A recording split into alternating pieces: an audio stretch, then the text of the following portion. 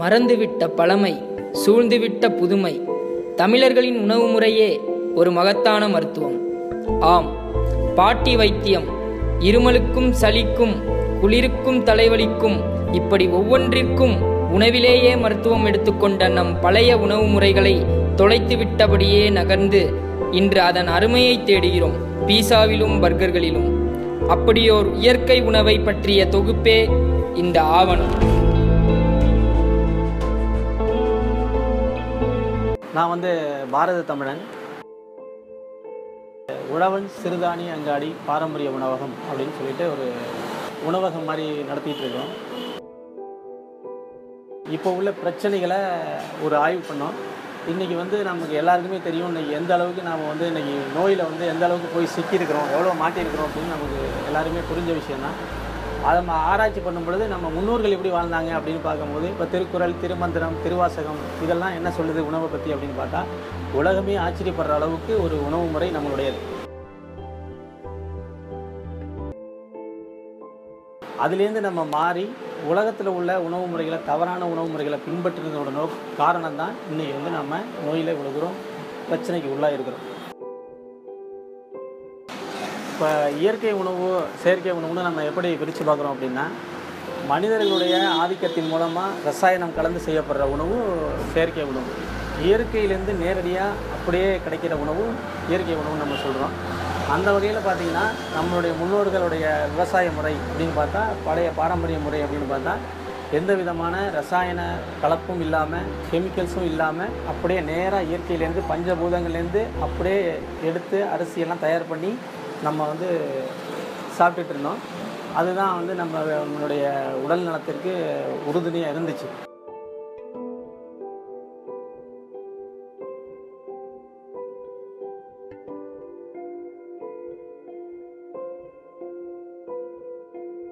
இன்றைக்கி நம்ம அந்நியர்களுடைய ஆதிக்கம்னு கூட சொல்லலாம். அதை அவங்களுடைய ஆதிக்கத்தின் மூலமாக ரசாயன உரங்களை உள்ளே போட்டு அந்த மரபணு மாற்று விதைகள், நம்மளுடைய விதைகளெல்லாம் அழிச்சிட்டு மரபணு மாற்று விதைகளை உள்ளே கொடுத்து தண்ணியெல்லாம் அதிகமாக பயன்படுத்துகிற மாதிரி ஒரு சூழலை உருவாக்கி இயற்கையை கெடுத்ததன் மூலமாக இன்றைக்கி நம்ம மரபணு மாற்று விதை, உரம், பூச்சிக்கொல்லி மருந்து, களைக்கொல்லி மருந்தெல்லாம் தயார் பண்ணி உருவாகிறதுனால அந்த உணவு நமக்கு பாய்சனாக மாறிடுச்சு. இயற்கை உணவு ஒரு 5-6 வருஷத்துக்கு முன்னாடி ரொம்ப இல்லை. எல்லாமே நம்ம ஜங்க் ஃபுட்டு, பேக்டு ஐட்டம்ஸாக நிறையா கன்சியூம் பண்ணிகிட்டு இருந்தது போய் இப்போ கொஞ்சம் அவேர்னஸ், அதாவது எல்லாருக்கும் அந்த விழிப்புணர்வு முக்கியமாக நம்ம மக்களுடைய மத்தியில் இருக்குது.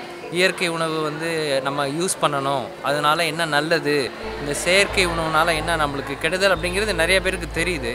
ஆனால் இதில் பேக்ரவுண்ட் என்னன்னு பார்த்தீங்கன்னா, நம்ம ரொம்ப வருஷமாக நிறைய கம்பெனிஸ் இந்த இயற்கை உணவெல்லாம் கொஞ்சமாக அழித்து அவைலபிலிட்டி, அதாவது கிடைக்கக்கூடிய பொருள் செயற்கை உணவாக நிறையா கொண்டு வந்துட்டாங்க. இப்போ நம்ம பக்கத்தில் நிறையா கடைகளில் நம்மளுக்கு என்ன கிடைக்குதோ அதை தான் வேறு வழி இல்லாமல் நம்ம வாங்கி கன்சியூம் பண்ணுற மாதிரி இருக்குது. அந்த வகையில் நம்மளுக்கு நிறையா மறைக்கப்பட்டதுன்னு கூட சொல்லலாம் அந்த இயற்கை உணவு. ஆனால் நம்மளுக்கு மக்களில் இப்போ கொஞ்சம் ஓரளவு அவேர்னஸ் இருக்குது, விழிப்புணர்வு இருக்குது. இப்போ நிறையா அந்த கடைகள், அந்த அங்காடின்னு சொல்கிற மாதிரி நிறைய கடைகள்லாம் அந்த மாதிரி உருவாகிட்டு இருக்குது, நிறையா வந்துட்டுருக்கு கொஞ்சம் கொஞ்சமாக. ஸோ இயற்கை உணவை தேடி நம்ம போகணும், அதை நம்ம கன்சியூம் பண்ணணும். முக்கியமாக குழந்தைங்களுக்கு நம்ம அந்த இயற்கை உணவை கொடுக்கணும். அதனால் என்னென்ன நம்மளுக்கு யூஸு அப்படிங்கிறது அவங்களும் நிறையா தேடி, நெட்டில் இருந்தாலும் சரி, புக்கில் இருந்தாலும் சரி, வேறு எதுலேயும் இந்த ஓரல் கம்யூனிகேஷன் பக்கத்தில் பேசிக்கிறது, இந்த மாதிரி நிறையா அவங்களுக்கு இந்த இன்ஃபர்மேஷன் கலெக்ட் பண்ணி, இந்த தானியத்தில் இந்த விஷயம் இருக்குது, இந்த இதில் ஈவன் பார்த்திங்கன்னா இப்போ ஹோட்டல்லையே சில இதில் பார்த்திங்கன்னா தனியாக ஸ்பெஷலாக கொடுக்குறாங்க. இந்த மாதிரி குதிரைவாளி பொங்கல் கிடைக்கும் அப்படின்றாங்க. அப்புறம் கம்பு, கேழ்வரகு, இந்த தானியங்களில் செய்யப்பட்ட உணவு, பொங்கல், தோசை, இப்படியெல்லாம் நிறையா வந்துட்டுருக்கு. இது முக்கியமாக வர்றது இல்லாமல் மக்களும் நிறையா நாடி போய் அதை பரவாயில்ல, கொஞ்சம் காஸ்ட்லியாக இருந்தாலும் பரவாயில்ல, நம்ம அதை வாங்கி சாப்பிடலாம் அப்படிங்கிற ஒரு அவேர்னஸ் வந்துருக்கு.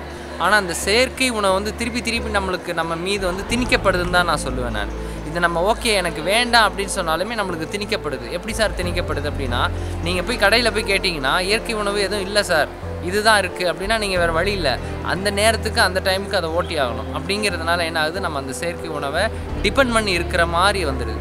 இது அப்போ நம்ம சொசைட்டியில் கொஞ்சம் எல்லாருக்குமே அந்த விழிப்புணர்வு இன்னும் வரணும்.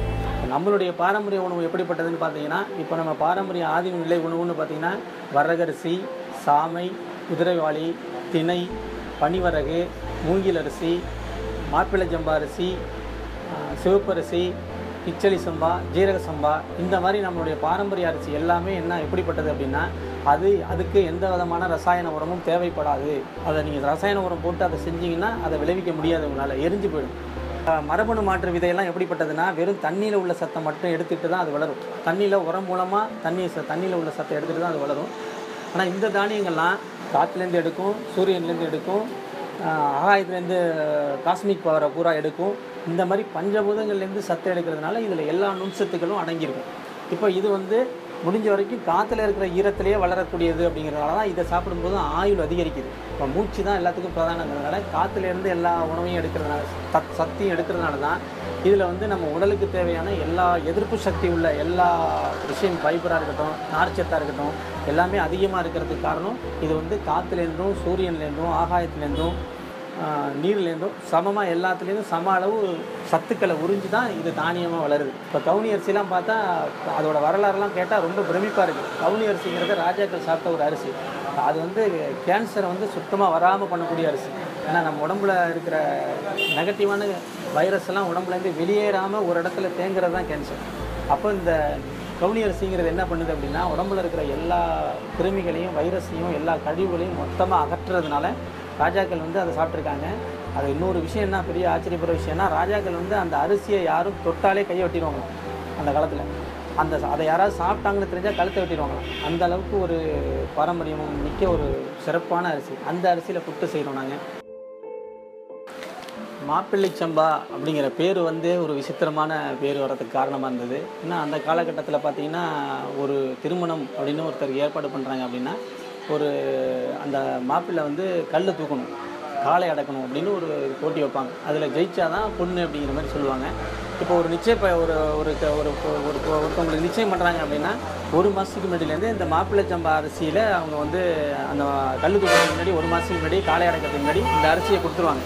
ஏன்னா இந்த அரிசி அவ்வளோ பவர், ஒரு ஆன்மீக சக்தியை மிகப்பெரிய அளவில் உருவாக்கி கொடுக்குறதுல இந்த அரிசி தான் நம்பர் 1 இடத்துல இருக்குது.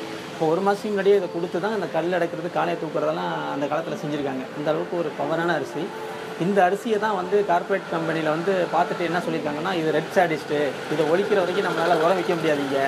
ஏன்னா இது தண்ணியே இல்லாமல் வளரும். நம்ம உயரத்துக்கு வளரும் மாப்பிள்ளை சம்பாங்கிறது. தண்ணியே இல்லாமல் இது வளரும். இதை ஒழிச்சா தான் நம்ம பூச்சி மருந்து உரம்லாம் இந்தியாவில் விற்க முடியும் அப்படின்னு ஒரு முடிவுக்கு தான் இதை ரெட் சாடிஸ்ட்னு ஒரு பேர் வைக்கிறாங்க இதுக்கு.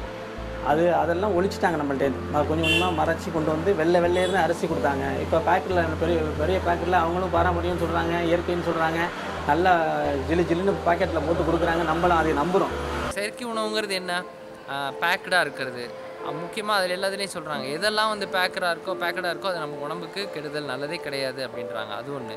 இன்னொன்று இந்த கொக்கோ கோலா, பெப்சி, இது நல்ல ஒரு அவேர்னஸ் வந்திருக்கு.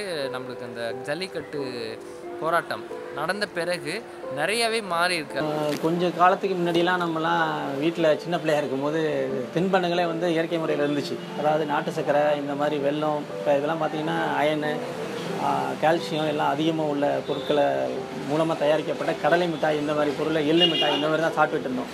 இன்றைக்கி பிள்ளைங்க கிண்டர் ஜாய், அது குர்குரே, இந்த மாதிரியான விஷயங்களை தவறான மைதா, இந்த மாதிரி பொருட்களை கலந்து, ஆயில், இந்த மாதிரி ஐட்டங்களை நிறைய கலந்த பொருளை சாப்பிட்றதுனால தான் குழந்தைங்களுக்கு அந்த மூளை வளர்ச்சி, மற்ற உறுப்புகளுடைய செயல்பாடுகளோட இதெல்லாம் தளர்ச்சி எல்லாம் ஏற்பட்டு நீங்கள் பெரிய அளவோட பாதிப்புக்கு உள்ளாகிறாங்க. அதே மாதிரி இந்த சின்ன சின்ன மிட்டாயெல்லாம் நிறையா சொல்லுவாங்க. மிட்டாய் பார்த்திங்கன்னா நிறையா ஃப்ளேவரில், கொய்யாப்பழம், மாம்பழம், வாழைப்பழம், இந்த ஃப்ளேவர்லாம் அந்த மிட்டாய் முக்கியமாக குழந்தைங்களை டார்கெட் பண்ணுறது.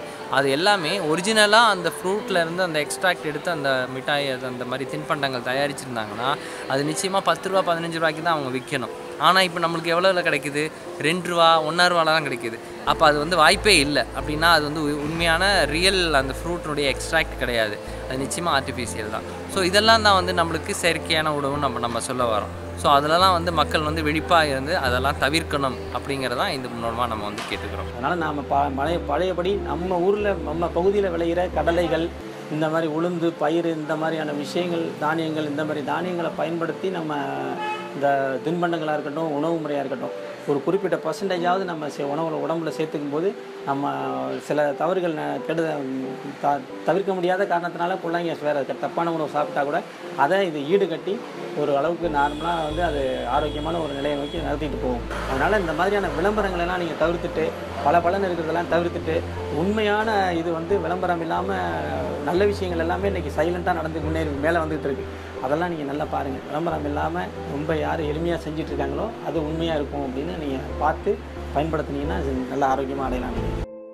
வீட்டில் உள்ள பெரியவங்க அதே மாதிரி சமைக்கிறவங்க பெண்கள் அவங்கக்கிட்ட மாற்றம் வந்துச்சுன்னா இந்த இயற்கை உணவுங்கிறது சாதாரண விஷயம். இதை வந்து பெருசுபடுத்துகிற அளவுக்கு ஒன்றுமே கிடையாது. ஏன்னா இதுதான் நம்மளோட சாப்பாடு பாரம்பரிய முறையும் இதுதான். இப்படி தான் நம்ம வாழ்ந்துருக்காங்க நம்ம முன்னோர்கள்லாம். இல்லாமல் வீட்டில் ஒரு நாளைக்கு ஒரு கம்பு தென்னை வரகு சாம்பார் ராகின்னு இப்படியே ஒரு பாரம்பரிய உணவுகளையும் ஒரு ஸ்நாக்ஸ் விதவிதமாக செஞ்சு கொடுக்கும்போது அந்த பிள்ளைங்களுக்கு அதை பற்றி ஒரு விழிப்புணர்வையும் ஏற்படுத்தணும். அதனால் உள்ள நன்மைகளையும் கொஞ்சம் கொஞ்சமாக சொல்லும்போது ஈஸியாக அவங்க அப்படியே ஃபேமிலியோடு சேர்ந்து மாறும்போது ஈஸியாக மாறிடுவாங்க. அவங்கவுங்களும் இண்டிவிஜுவலாக மாறும்போது அந்த சமுதாயத்திலேயே மாற்றம் வரும், அந்த ஊரே மாறிடும். வேறு வெளிநாடு மாறுதோ இல்லையா, நம்ம தமிழ்நாட்டு நம்ம பாரம்பரியம் நம்ம மக்களாவது அட்லீஸ்ட் மாறுவாங்க இல்லையா. அன்று மண்பானைகளை கேலி செய்து திருவிழாக்களில் உரியாய் கட்டி உடைத்தான். இன்று மண்பானை சோறு உணவு என்று தமிழர்களுக்கே புதிதாய் மண்பானைகளை அறிமுகம் செய்கிறான். புரிவோம் தெளிவோம், உங்கள் வசத்திற்கே எங்கள் ஆவணம்.